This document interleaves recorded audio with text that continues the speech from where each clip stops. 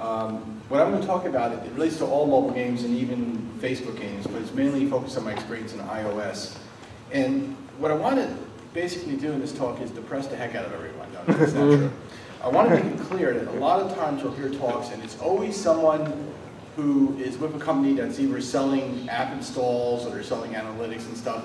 So I'm actually on the other side of the fence. I'm the Chief Creative Officer for a company that publishes and develops apps, and we have not always had a smooth time of it. And to be honest, to be fair, we've made some mistakes. We'll talk about those, and we're doing a good job of dealing with that. So just remember this as the start, that 50% of all the revenue for apps on the iPhone go to about 0.1% of the apps. So one out of every 1,000 apps is probably what's making most of the revenue here. So since I've been in the video game industry for a long time, I must tell a joke. So this producer from Activision goes to a comic book show in the late 1980s, and he negotiates worldwide video game rights to a new comic book for $25,000, which is about the par for that time. And at the time, Activision would do marketing groups with kids, free pizza. And the result of that marketing group, that focus group, was that teenage boys show little interest in anthropomorphic turtles. So Activision turned down the rights to all of Teenage Mutant Ninja Turtles in the late 80s. They had it all. Which the point of this being is that everyone knows everything. You hear a lot of stuff, and in this case, since we're so small here, feel free to tell me I'm full of it and interrupt or whatever, ask questions, because I'm not really formal about this. I have no game industry. So basically, let's talk about the game industry in terms of what happened in the game industry. So the first picture is the back of a game I worked on in 1982, and that's the era when we started doing box games. There actually was a prior era where we actually shipped games in plastic bags, if you can believe it. And that was pretty straightforward. You either were working with a company that was a publisher, or you were a developer for that company. They built the game, they got it to distributors put it in the stores, it sold or it didn't sold. There wasn't a lot of titles on the shelf. Then we get to the Nintendo era, which is actually, everyone wonders why Nintendo did the things they did. Nintendo did what they did because there was a video game crash, and it was because of a crappy product. So Nintendo vetted everything. And so what used to go on there, like in this case, this is Activision's Ultimate Air Combat for the NES. We would go to Japan, show the title or show the prototype of the title, and get allocation cartridges. And pretty much it was, to be honest, a license to print money, because once you had the allocation, you shipped it to Toys R Us and you sold your cartridges. It was kind of hard to mess up. It was basically execution and relationship.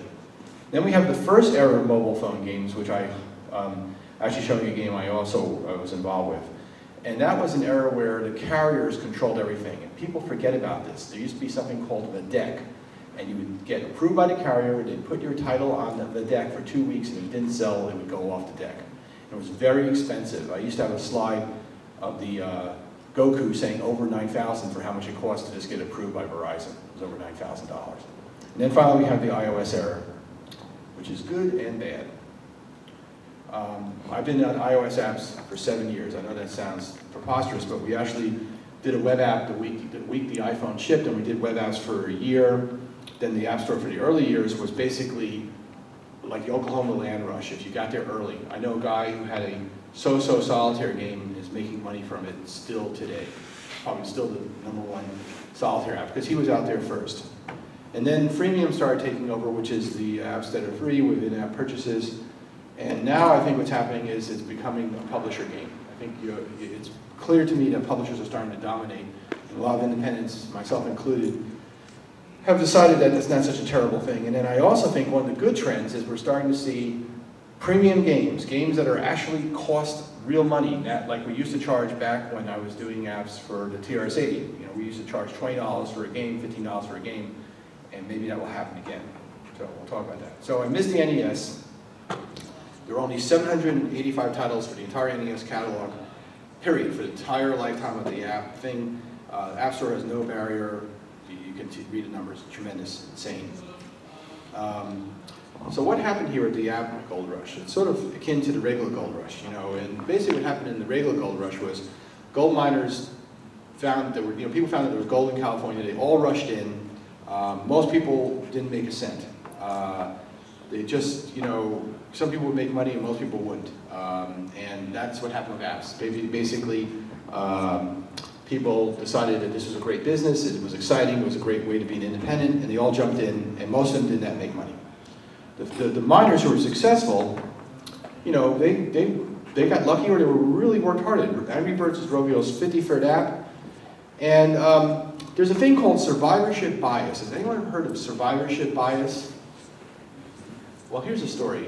In World War II, a bunch of mathematicians were hired by the Army to figure out what hard things to do because they didn't really have good computers.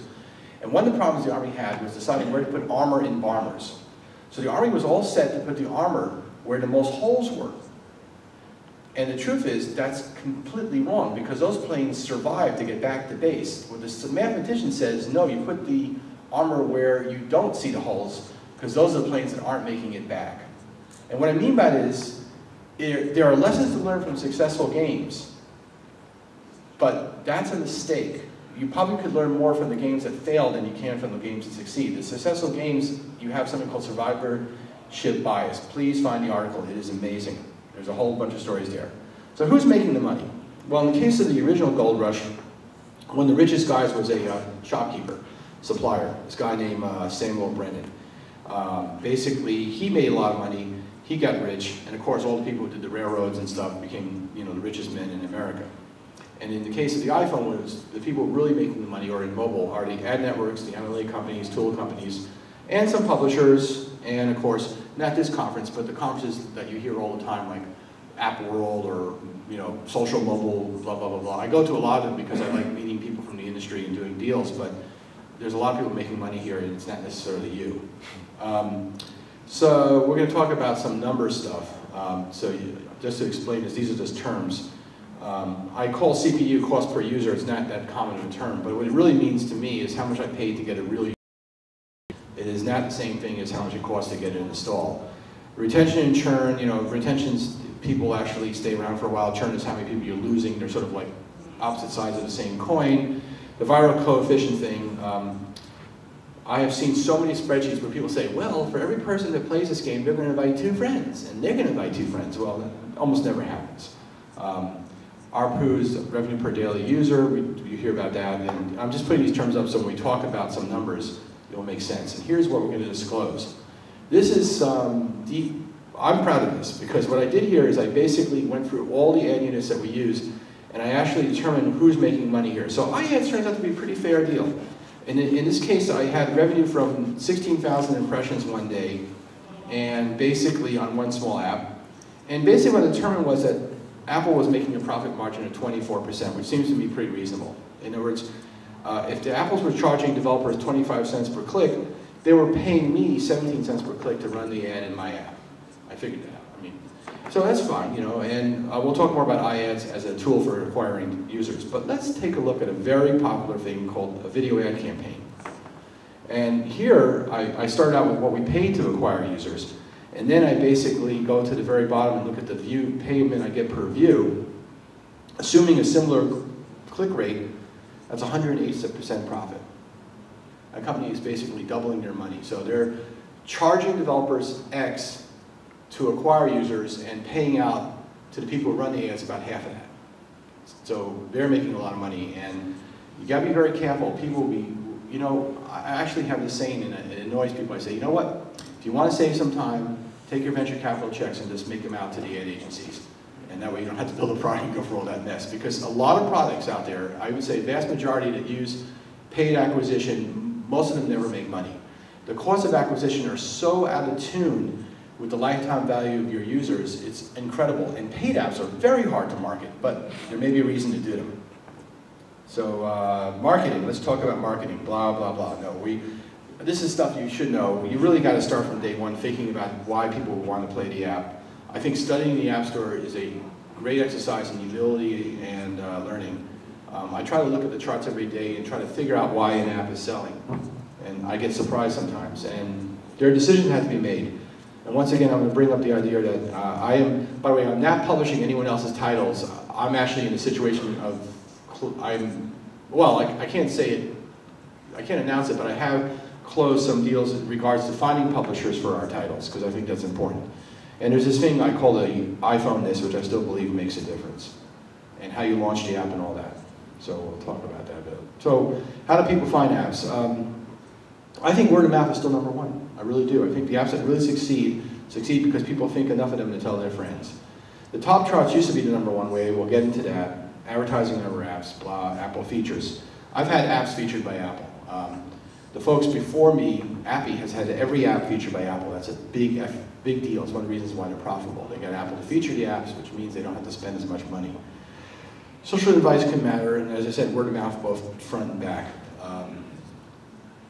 So the freemium and ad-based apps, really there's a calculation here, which is basically the revenue you get per day times how long the users stay around is basically how much money you make. It's not that complicated. A positive K-factor means that you do what people claim to be doing all the time, which is they bring in one user and get two. That almost never happens. You know, it just doesn't. I mean, I think the only example I know of recently was the original Draw Something, which got to a big number and then faded away when it was acquired. It's very rare. But retention is the critical thing, and I'll talk about retention and how different it can be. If you can get an app that actually gets a freemium app or an ad support app that gets a reasonable amount of money per user per day and they stay around long enough, you can actually afford to acquire users. As I said, the cost per install for free apps ranges from a little over $1 to $8. There are cheaper things, and we'll talk about those cheaper things and why they may not be such a good idea. Good retention. This is really good retention. I don't know if you can read the bottom numbers, but it goes out to day 112. And I'll talk about this app in a little bit. This was like, when I bring up the problems people have had with apps, I'm going to bring up apps that actually sold well but had problems. This is an app that had amazing retention. I mean, the fact that 30-some-odd% of the people were around after 112 days is freaking amazing. We'll talk about that. And then here's an example of really craptastic retention. Though it isn't really as dire as it looks, because after the first day, pretty much everyone but 15% of the people drop out. But from that point on, those people stay around. And that's what this chart shows. It shows how many people stay around. In this case, it goes out to day 126. And what that means with this app is, if you look at these two apps and you compare them, really what's going on here is that this app costs a lot of money to get a paid user, but they do stay around. This app costs a lot less to get a user, a paying user, or playing user, but they stay around for a long time anyway. So they're not really that different. It's just that we have to pay much higher costs because people are coming into this app, look at it and decide, the heck with that, but some people decide to stay. This is the most important thing in terms of metrics. The cost per install is not the cost per user. You will get sold, when you talk to these agencies, they start talking to you. I know this sounds annoying, but they just start talking and they'll say, look, we've got your cost of install down to $1.50. You're making more than $1.50 per user, aren't you?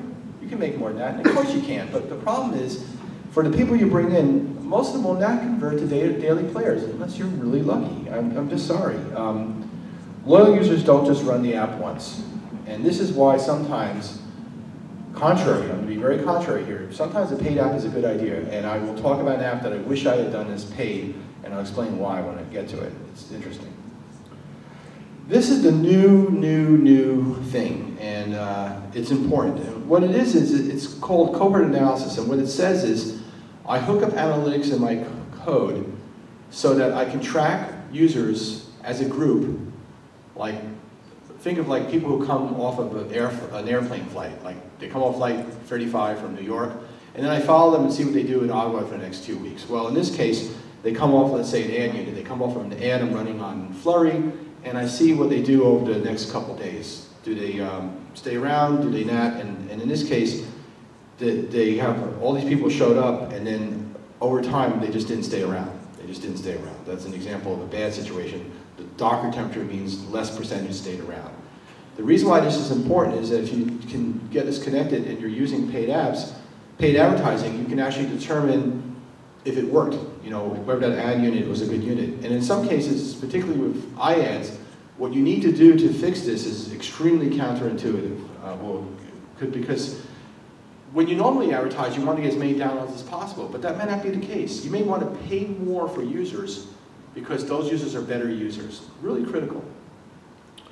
So this is some numbers in terms of, it's pretty close, it's only a few months old, but it's basically what it takes to get to certain spots in the app store. So like for example, to get to number 6 in all apps, something like 60,000 or more. Probably more now, but that's what it is. It's just numbers for your benefit, no big deal. So the App Store changed several months ago, and what they did is they made it even more fun for us. They basically took something where we used to see a bunch of apps in a column, and they basically reduced it to very few, and they even made it much harder because when you actually did a search, you used to get a series of apps, now you get one and you have to slide through them. Why this is important is that you'll get often pushed to do what's called a burst campaign. That is, you get a bunch of cheap, useless users that pushes you up into the charts, something we'll talk, they call it incentive, and that way you get, you know, because you're high in the charts, people will see your app and download it, you get a lot of organic users. Well, it isn't so as much as it used to be because of this change, and in a couple of weeks we're going to see another change, and it's going to be even more the case, so I would be aware of that. So the new App Store, well, what we have now, the categories are completely hidden, takes more taps. SEO and screenshots matter a lot. Your first screenshot and your icon matters more. The burst mode, what I talked about, is really not that effective. Channels are important. Apple does this because Apple wants this to be a meritocracy. They're tired of people gaming the App Store. They will constantly go after anything that games the App Store. They want to be completely based on the merits of the game. That's what you have to understand. That's Apple's point of view. And I think Google is the same way. Paid apps are a real pain in the ass because there's no ad channel that you can use that will let you acquire them for less than they cost. You can't go out and advertise a paid app and have a cost per install that actually is less than the price. I haven't seen it. So what people do is they do things like free app a day or Applicious, where they'll take the app free for a day and hopefully enough people will download it so that they'll talk to their friends or get enough notice.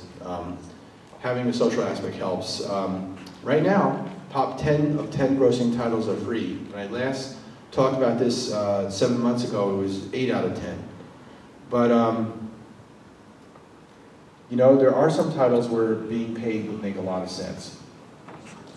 You can't raise prices very easily either, so sometimes, you know, people are starting to actually consider switching to paid, and we'll talk about some examples of that.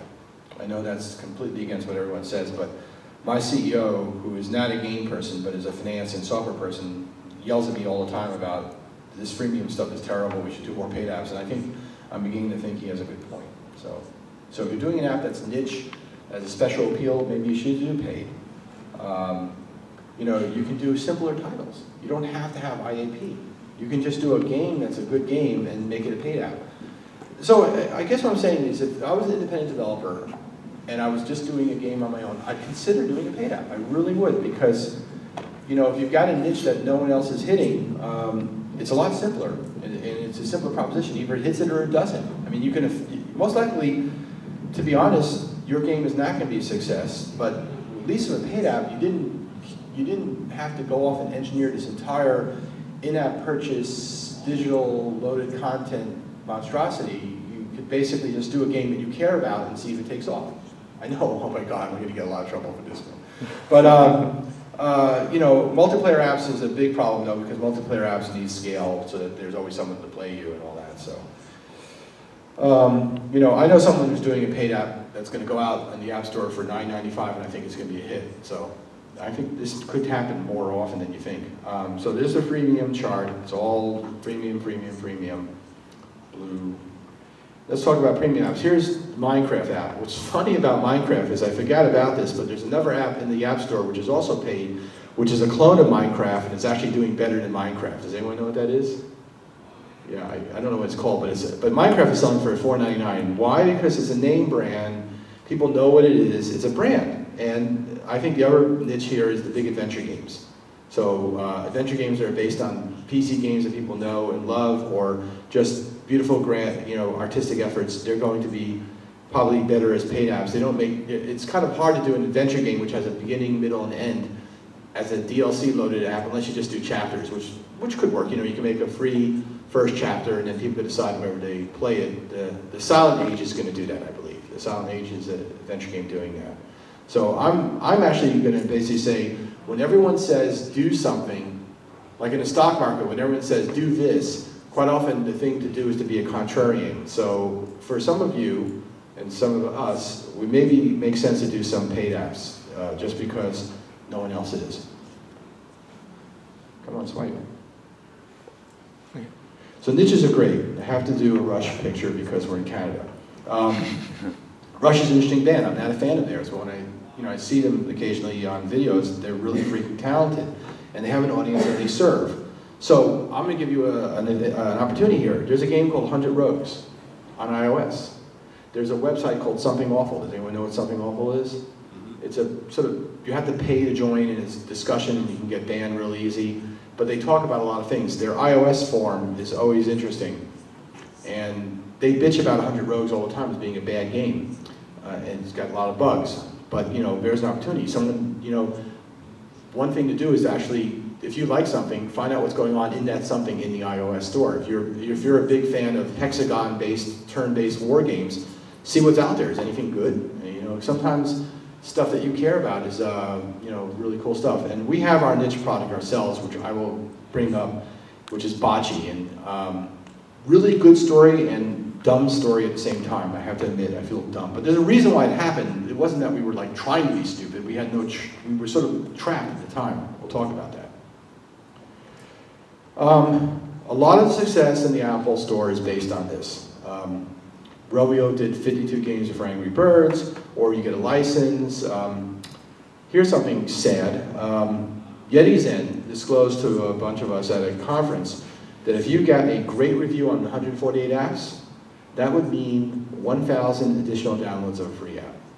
Let that sink in. There's so much talk about getting a review on Touch Arcade or 148 apps, but the sad story, at least from what I've seen and talked to on developers, it doesn't mean a lot in downloads. So if you disagree, do you disagree? No, I agree with you. Okay, good. They definitely don't. Yeah, if you say I'm wrong, tell me, please. So a lot of it is kind of luck. I mean, Tiny Wings is a beautiful app that did a beautiful job of a video, and Bocce Ball was a complete freaking surprise to us. We'll get to that because it's just maddening in a way. I've had apps featured by Apple. It's great when it happens. You have to be really excellent, and it gets hard. And Apple is doing some weird things. Back when I wrote this initial talk, 11 out of the top 18 games in New and Noteworthy were paid. So Apple's biasing their feature to paid apps. So I don't know. That seems interesting to me. This is the best example of dumb luck.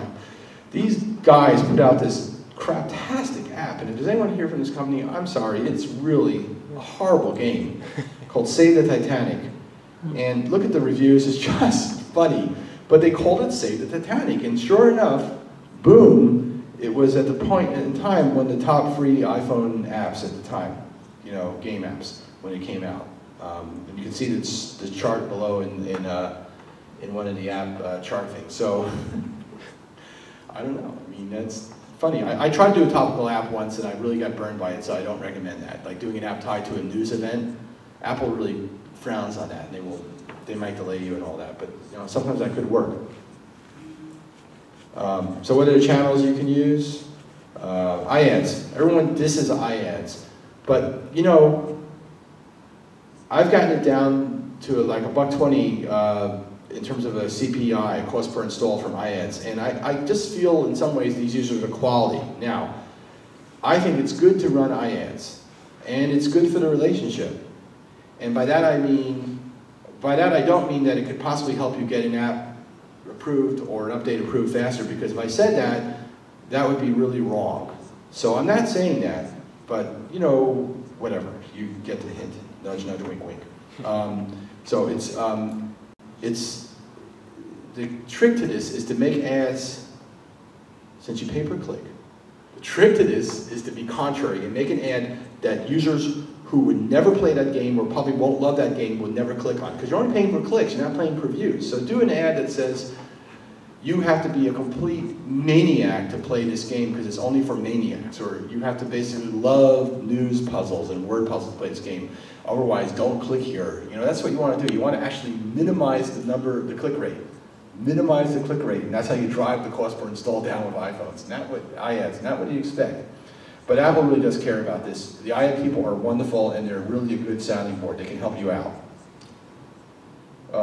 Incentive video, I love this slide. Okay, I am Not a fan of incentive video. This is not incentive downloads. Incentive video is where someone watches a video and earns in-game currency or items on another app. Now, I use this for revenue all the time, so because it's pretty good revenue. You know, you put in your game, you say, watch this video and earn a credit. But the problem is, people aren't that smart. And what happens is people watch the video and then they download the app anyway, even though they don't have to.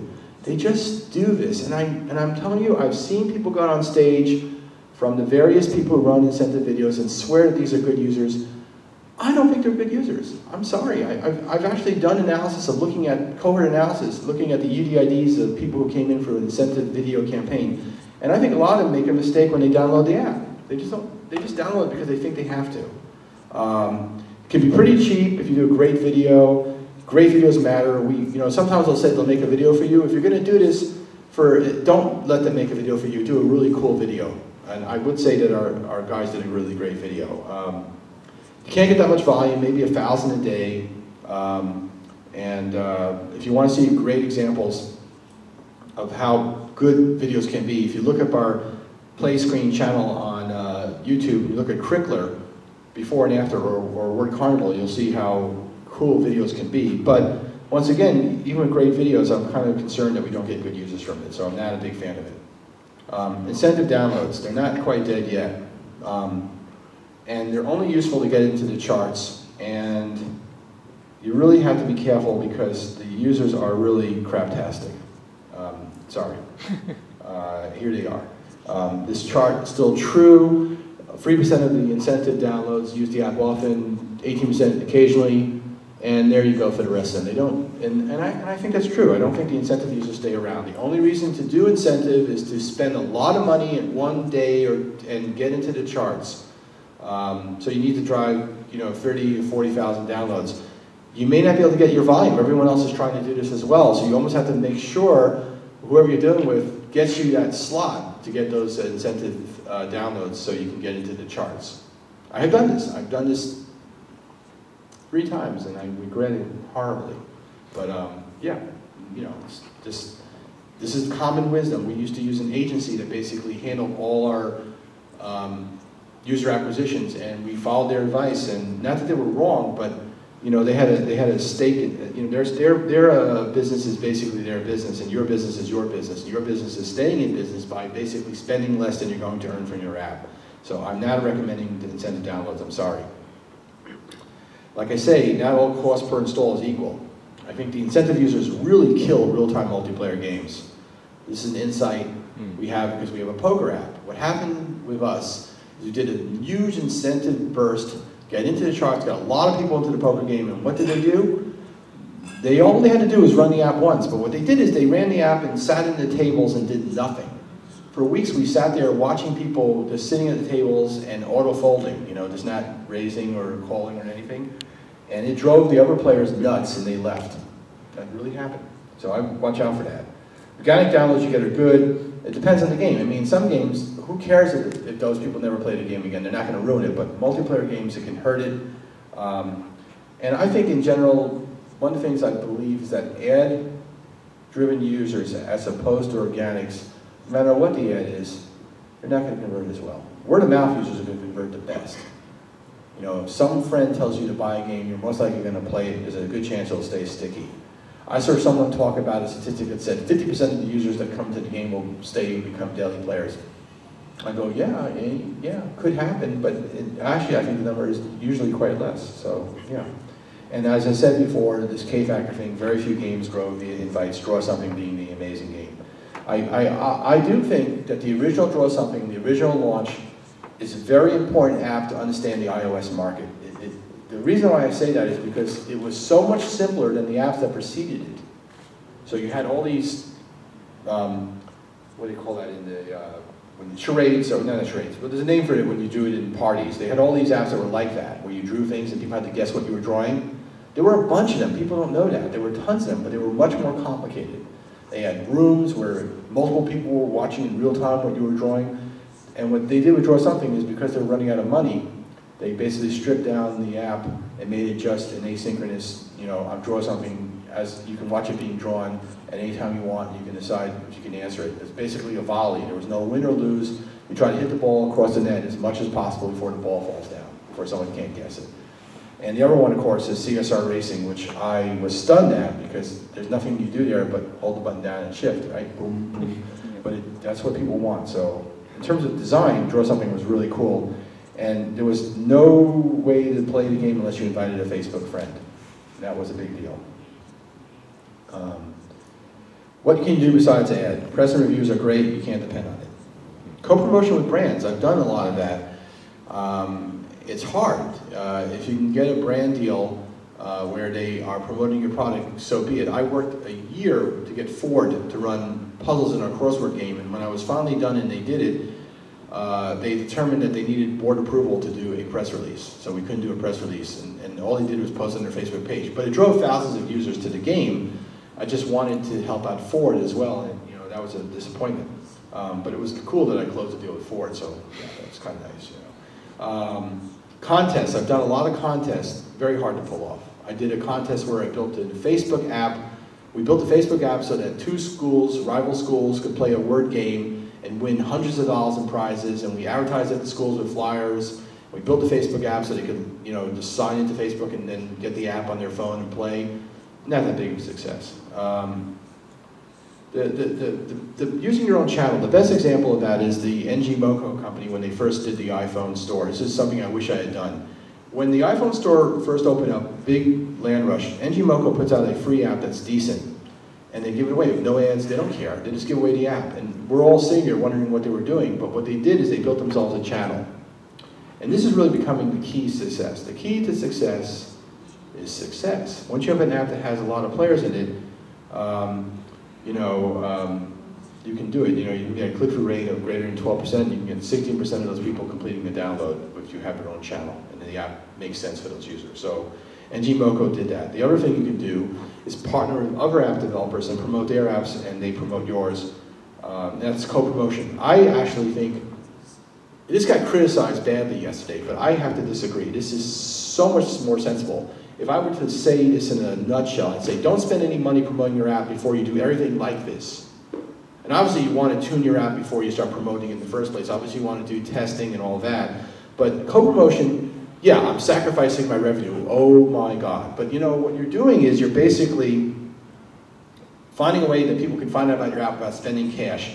No matter what you're not paying cash. You're not spending capital. You're basically giving up revenue that you may or may not have, but at least you're getting users into the game. Once you have a success, you have a channel. Are you going to close that door? Yeah, thank you. Oh, let's talk about how to fail. There's so many ways to fail, so many ways to die. You don't sell your store, you spend without measuring, you depend on PR, you don't have the resources for revision and marketing. That's a really important one. I should have bolded that. You have to revise your title, and you have to eventually do some marketing. But the worst one is you don't nail monetization, because that's the sad one. That really is sad. You get a title out there, it does well, and whoops, I don't know how I'm making money from this title. Let's talk about that. Punch Quest, great title. Basically, they get $600,000 in a week, and they get only $10,000 in revenue, which isn't enough. And they eventually just say, screw it, they move to a paid model. Basically, so it's 99 cents. They said we have to either go 99 cents or we have to increase the price of everything by 8 times or more. This is why I'm becoming like, okay, maybe sometimes you have to do a paid app. So Punch Quest is an interesting example. The next one is Bombcats. 100,000 downloads in one day, which is magnificent. Everyone loves the app, but only 100 people do an IAP. 100 people do an in-app purchase. Basically, the studio is shutting down because of it. That's what I was told. It's just too generous. They didn't tune the freemium. They didn't do it. So what people are trying to do now is launch the app in a limited geographic area and figure this all out. But this is sad. But of course, he who's without stupidity let them cast the first stone, and this is my stupid moment. Bocce Ball was a weird app because PlayScreen was formed the PlayScreen company was actually formed in 2010, end of 2010, but what happened was Sherry and I had a company, the CTO and I had a company called MyNumo, which had the name PlayScreen that started in 2006 and did things like the first iPhone web games and all that. And so Bocce Ball was originally a work-for-hire project for a Bocce Balls company. And at the very last minute, I went to them and said, look, we'll keep your ad in there, but let us own the IP, you don't have to pay us anything more. It was not a high-budget item. The key idea here, which worked really well, that really pulled off well, was that if it felt like paper toss, but you were playing bocce, perhaps it could be popular. Well, it got very popular. It got #1 in Italy organically, without a cent being spent. And with a little bit of advertising in the US, it got #6 in all apps. 1 million downloads.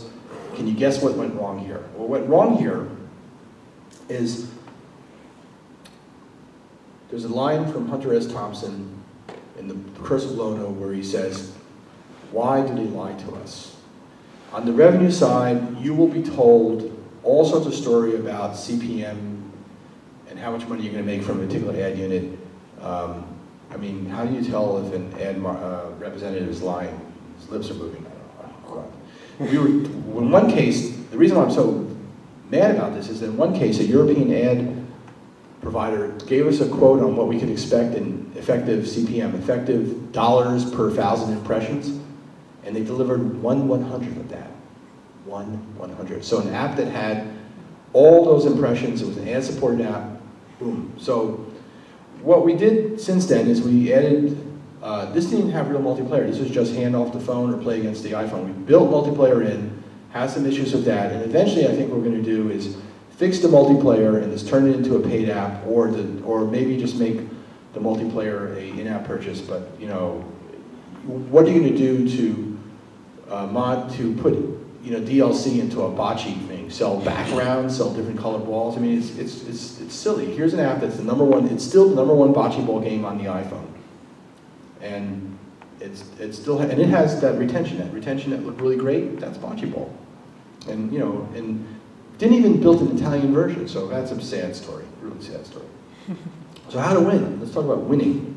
Sorry about this picture, but anyway, hey. So basically you really have to know the category you're in, or just get darn lucky. You don't spend any money about testing. You launch a limited area, which I kind of wish I did more often. And you have some resources there for revision or marketing and marketing. Not necessarily you're going to have to spend money on it, but you're going to basically be able to revise the product and make it better and better. And you nail some monetization model, which could be, in the case of bocce, I'm almost certain if we made it a paid app, we would have made far more money from it. CSR Racing is perfect. They basically earn more than $12 million a month. They do really well. They claim they spent no user acquisition money. They claim that this is an all organic product. That may be true, that may not be true, but they did it. And hats off to them because they built an app that was strong enough and simple enough. I mean, when you think that you can't simplify anything further on the iPhone, someone does something like this. I knew driving games. I've been in the video game industry since, I was at Activision in the 80s and 90s, and I was in video games even before that, so to think that a driving game can be nothing more than push a button to shift is a surprise, but I'm sure I'm going to get surprised again, so hats off to them. This is the most amazing, crazy story. This company now is worth more than Mazda, Japan Airlines, or Nintendo. The company is worth more. This app really is making $4 million a day. That is not a lie. But I met the guy. He was at E3, and he gave, not E3, at GDC, and he gave a long talk. And what they did is this. They knew this category. They started out building titles in Japan. They focused on Japan. They focused on what they knew, and they used their existing titles as they jumper-jacked it. They sort of like bootstrapped from their title. They did one title that was pretty good, and they used that title to introduce a new title, a new title, a new title. How popular is this? 10% of every man, woman, and child in Japan is playing this game right now. 10% of the freaking population in Japan. But it's a Japanese game. It doesn't necessarily do well anywhere else. Gee, I wish I had a game that was successful in a country that was a leader. Yeah, I did, right? So, stupid me. Don't do this. Please, don't do this. These people are going to get their asses kicked out of the App Store any minute now. But it is a very funny slide, so I had to put it up there. This is a complete ripoff. And I love the language. Fondle admiringly, yes, very good. And this happens a lot. People try to do these stupid tricks and Apple catches them at it, but there you go. And Apple can actually withhold money from you. Okay, so let's talk about tuning monetization. This is called funnel analysis. So in this case, we're looking at people buying puzzle credits in our crossword game, Crickler, which is a cool game. And you can see that, you know, people hit they hit the hint press, they buy hints, and they go, and some of them go to the buy hint screen. So 37% do that, and then 47% of the people who actually go to the buy hint screen actually complete the transaction. There you go. And what we try to do is change the stuff to improve that. But that's a funnel analysis. I'm using AppSolar as an analytical tool. There's also Contagion, and yesterday I guess there was Fuse or something like that, a new company? Fusebox, yeah. So there's a bunch of companies there doing this, and this is a really good way to tune the app. And I know of a company that does very well out of Los Angeles, and they actually use New Zealand as their test, and they did this with a golf game where they just kept working on this and working on this when I was in New Zealand, getting it right and then bringing it to the United States. A lot of the problem is that when you're a small company and you're running off of the kindness of someone who's put money into the company, or you're running off your own pocket, you just feel so compelled to get the app out there. You just want to get it out there. You don't want to do the freaking geographic tests. Well, if it's a freemium game, it might be a good idea to do that. Just, you know, just to get it right. Okay, so I actually was at Activision for 6 years. Eventually I became the vice president of technology at Activision, and I left in '94 because I was an idiot. No, because I wanted to do educational software for a while. But anyway, that's a slide my son always sends me, my youngest son. It says Activision board meeting. The part that says board meeting is cut off because he does not like Activision. But I know Bobby Kotick. I knew him before Activision. That's why I actually probably stayed at that. Was probably left to be, well, I probably wasn't canned at Activision because he knew me from before Activision. And what I'm saying here is that maybe a publisher is a good idea. I think I have changed my thinking on this. Here's why. What I've seen happen is you build an app that you test really thoroughly, that has in-app purchases, that's fun. I mean, I have one app where I've seen people play the game for 11 hours at a time, at a stretch, because I can see that, right? That's pretty cool. And you go out there and you go to advertisers, you do fantastic video ads, you do beautifully creative banner ads, and what you find out is you're spending more to acquire real players than you're making. With a publisher, it's not that complicated. They're going to decide whether they want your app or not. They're going to take half the money. If you're smart, you won't let them do things like marketing cost deductions. You'll just say, no, this is a straight deal. You're going to pay me half of what you earn, and you're going to commit to a certain amount of marketing. It's simpler. And in some cases, what these publishers have is they have channel. They have products out there with a lot of users, and now they can go off and think about it from their point of view. So like BAM, for example, is now doing publishing. Why? Because they have products that have a lot of strong IAP, and they have room to put the ads in there. So what they figure is they can cherry pick apps that could make money, and rather than going off and spending money in advertising, they can use their existing apps, put ads for these apps in, and they can, you know, they can basically harvest cash. Why would developers go with this? Because they've got channel. Yes, you're giving away half your revenue, but it's certainly better than spending 3 or 4 times what your revenue is and not succeeding. And I really believe that you hear a lot of stuff at this, at these conferences from how great it is to make money on these apps, but you're, once again, survival bias. You're hearing from the people who have succeeded. You're not hearing from the 100 people who have not succeeded and have done good work. So I'm actually becoming much more of a fan of publishing. You don't know what they know, blah, blah, blah, blah. Publishers are not a terrible thing. Yeah, I really believe that. The future, I have to do this to BlackBerry, sorry. I've been making fun of BlackBerry ever since they did that. The CEO of BlackBerry made a comment on that. So one of the things I quoted here was, you know, desktop sales outnumbered smartphone sales. Mobile internet traffic was 1% of all traffic. Tablets did not exist. That was 2009. Heck, I started doing iOS stuff in 2007. Things changed fast. I believe the tablets are going to continue to grow. Sorry, Mr. CEO of BlackBerry. I think the TV platforms are starting to show up. They're here now. I suspect that the console wars are actually going to benefit everyone in the long run. What I mean by that is, I think you're going to see reasonable digital stores appear on the consoles. where you're going to be able to be an independent developer and get your app out on the consoles. Now, Microsoft's played around with that with, you know, I guess XPlay and a couple other things. But I think Sony's going to do it in a big way. Sony's actually committed to doing that. And I worry about Nintendo. I follow Nintendo. They've been the best video game publisher, video game console company for a long time, but I think they might be losing it. So besides that, you have Ouya. Now, I get the hate for Ouya, you know, the Android little cube console. But I have a friend, well, a guy I known for a long time, who runs a company called Handy Games in Germany. And he is no dummy. He's bootstrapped that company, he makes good money. I think he has 1% of all Google Play downloads right now, is Handy Games. And he's supporting Ouya.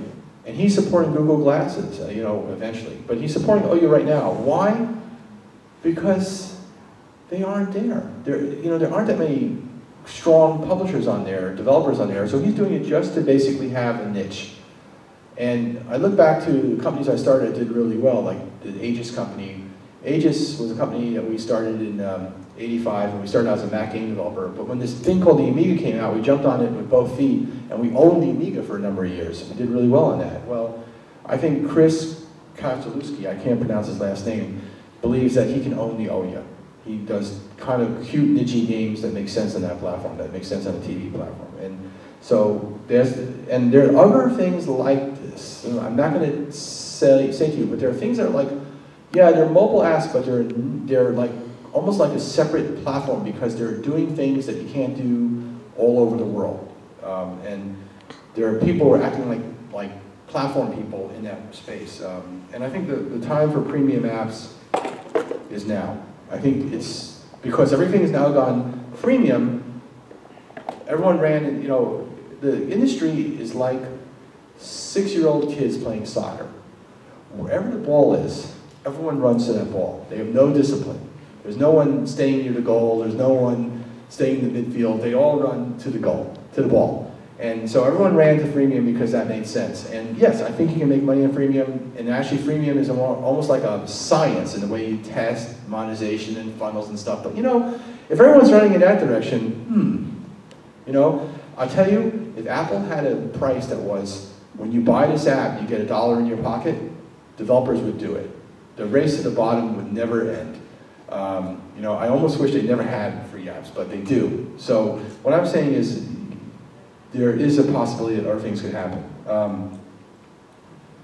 Nothing helps reduce the cost of acquisition like a great game, you know?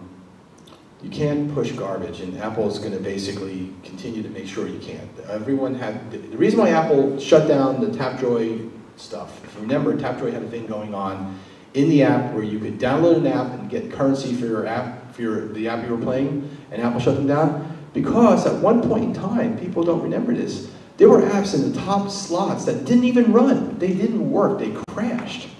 And they were like #1, #2 apps because they were going off and spending $50,000, $60,000, $70,000 for Tapjoy and getting into position. Apple doesn't like that. And I don't think Google does either. Oh, and in terms of niche platforms, we have a beautiful example here in Ottawa. We have Magmic. And what Magmic did is they established a relationship with BlackBerry. And they are BlackBerry's favorite game developer, and they get positioning and stuff. And even though I'm not a BlackBerry fan, I admire that, you know. Now I tried to do that once. I'll tell you a funny story. We had 20 web apps, and there was a platform coming out called the Palm Pre. Does anyone remember the Palm Pre?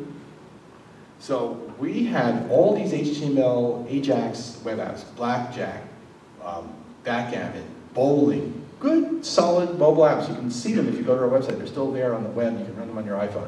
So and what's more, the guy I had worked with in the early 80s was the head of evangelism for Pre. Oh my God, I was excited. You know, we're going to get all these apps. We're going to dominate the Pre, right? New machine. They lost the files at launch. They literally lost the files at launch. One of the most heartbreaking moments of my life. So, strange things happen. Got to get a high rating. You know, we're now shooting for 4.5 stars. We've had some apps actually hold at 5-star average rating for a while. It matters. Sorry. And you got to study everything that goes on. And here's the thing: if you get any sort of hit, you got to feed that cow. So Why didn't we do anything about bocce? Well, we didn't do anything about bocce because bocce was a minor project, and we had a major project with a major license attached to it. Something went wrong there, but at the time, that was our company. We had a goal to ship this product. We had contracts to ship a product by a certain date that involved everyone in the company. We couldn't give bocce the attention it deserved. Hindsight, I'd like to kick myself. I'd like to go back in time and say, you idiot. Bocce's success, spend extra money, get a team that did it to keep revising it, keep looking at it, add stuff to it, turn on multiplayer, do it right, blah, blah, blah. But I didn't do that because there was an obligation and a bigger thing that had to be done. I would strongly recommend if you get any kind of traction on a title, you just stay with it. You know, the best example of this, I think, is Nimblebit. Nimblebit had some sort of fun app. I think they even had a word game. And then they did something, I think it was Tiny Tower or one of the apps before that, and it succeeded. And what they did is they made a decision, that's our business. We're going to do those type of apps, those pixelated, 8-bit video game graphic, churn and burn, you know, grind apps. You know, we know that well. We succeeded, and they're going to keep doing it because that works for them. So you got to do that. You know, this is not easy, and whatever I say today or anyone says is going to change. It just does. You know, the only, you know, no one knows anything. People have done crazy things and succeeded, and that's why I advise not just following the pack. It's a very difficult affair. Even if you do everything that everyone tells you to do, you probably have a good chance of failure. If you're going to fail, at least fail spectacularly or fail painlessly, do small apps or whatever. But you know, this is really difficult stuff. You know, look how Rovio was close to being out of business. The Draw Something people were pretty much out of business when that happened. I know a lot of stories like that. And I was at a company where this happened. I was at a company where we were ready to go under, and that was Activision. People don't remember this, but we were down to 12 people at Activision in 1992 when we moved from Northern California to Southern California. And we had an app that had, a game that had failed miserably called The Lever Goddess of Phobos 2. It was panned beyond belief. And we were a bunch of people in a building in Chapter 11, wondering if we would have jobs tomorrow, and we basically decided, you know, it's like, we decided, who cares? We're just going to go for it. And we did a title called Return to Zork that succeeded really well. And Bobby was able to go off and raise money on that, and the follow-on success, which was Mech Warrior 2, which took 6 years to come out, by the way. And that was that. So there's something to be said for being under pressure, but there's something to be said for just taking the jump and doing something that doesn't make any sense, you know. And in the case of Return to Zork, the secret to that product was that we were so angry about the other product that we made the game impossible. We deliberately made the game 100% unfair. There are people bitching about it on YouTube to this day, and it was what made it succeed. Totally contrary. Yeah, so, all right, so we have some time, and I am open to criticism and comments. So go for it. Questions, stories, you know. What was the one I didn't want to say? Oh, this is the first time I've been in Ottawa for 40 years. I was 16-year-old, and I rode my bicycle to here from New York. And I didn't look behind me, and I swerved to avoid a ditch and got hit by a car, but I didn't get hurt. And I proceeded to hitch across Canada when I was 16 years old. So that's my Ottawa story. So, yes. Go on. Do you have a question? Like it blinded? Yeah, you're saying that you would limit yourself to limited testing or launch? No, I would actually go to, like, well, the big country we do in the United States is Canada. I would launch in a limited geographic area with the app, and I'd measure stuff, particularly on a freemium app. I would try really hard to find a geographic area that's limited and tune the app. I know a company that did a golf game, miniature golf game, and they did that with New Zealand, and it worked out really well. They showed me their funnels before and after all the changes, and they were able to improve the product enough, and then when they went worldwide, they made a lot of money on it. Okay. Does that make sense? Yes. Yeah. Yes? How long did you spend tuning the app?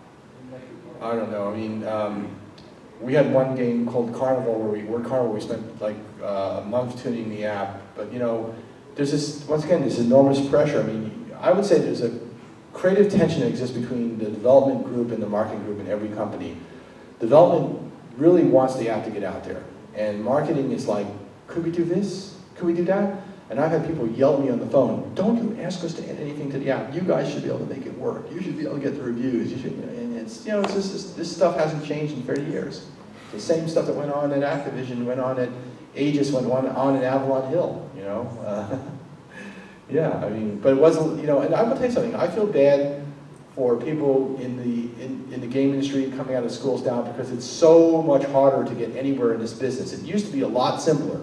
I mean, I know people who started out at the shipping dock at EA who ended up running whole companies 10 years later. That ain't happening anymore. So you have to be so good now to make anything happen. Everything is much more difficult. Yeah. Yeah. Yes? What weight do you think a brand holds? A hell of a lot more than it used to. I think it matters now. It depends on what the brand is. So I'll give you an example of this. Telltale Games has a solo player's poker game that just came out, right? It's not multiplayer, it's solo play. But they've basically gotten licensed to a whole bunch of video game characters and they shoved them in there. And this is a paid app. It's called Poker Night. Now Telltale has some cachet because they did the Walking Dead games. But I don't know if people recognize Telltale, but when they look at the screenshots and you see guys from, you know, they see the robot from Portal and they see the character from, I forgot the cartoon series, you know, whatever. What? Venture Brothers. Venture Brothers, they see other characters, they chuckle and they hit the buy button. Other examples of brands that matter. Titanic, that was an example of a brand, even though there's no brand called Titanic. They named the game Titanic. People looked at that icon and they recognized Titanic and they bought this, you know, they downloaded this craptastic game, which is really craptastic. Yeah, I think brand matters a lot. One of the reasons why we were so focused on the poker title is that we had a very strong brand license attached to it, but Black Friday took that brand away from us. So I'm lucky to be standing here. I'm actually lucky that things have progressed since then, because that was a really bad thing to actually lose a major license, a major brand like that. Because my plan was to be like the John Madden football of poker, to have the best people involved with the game, and it's going to be awesome. And then when that didn't happen, we had to go back to square one. And what we've done is, what we're going to do is we're going to have a strong brand attached to it again, but a brand from a different type of space. Yes? Yeah. Yes? You mentioned swinging away from the free model into a premium or paid model.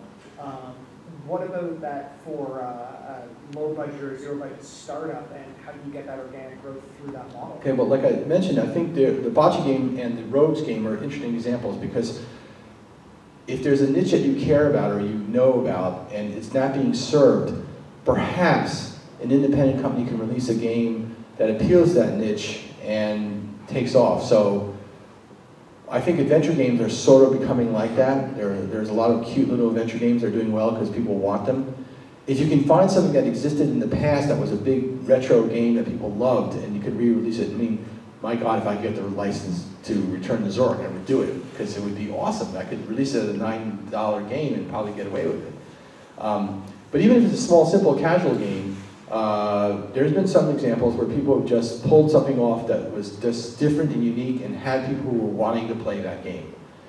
Yes, it's much clearer that you can actually follow the freemium route with in-app purchases and tune it up and all that, but it may be easier for an independent developer. This is, once again, completely against what everyone is saying.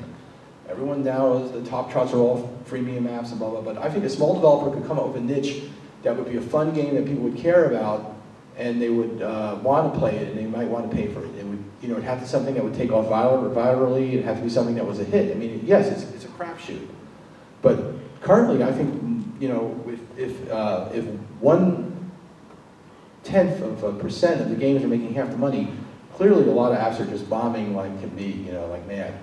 So, you know, doing something completely different and unique as a paid app, in a way, is a simpler strategy. You don't have to worry about marketing spend because it is impossible.